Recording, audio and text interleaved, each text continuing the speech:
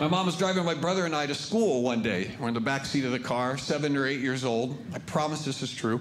She's motoring along. A squirrel hops out in the road, like a quarter mile in front of her. So my mom sees this as an opportunity to teach her boys something that's going to be useful to us later in life. And she goes, "Oh, there's a squirrel. Boys, pay attention. Listen to me. This is very important. When you get your driver's license, you start driving, you never swerve to avoid an animal, because he's going to get out of my way."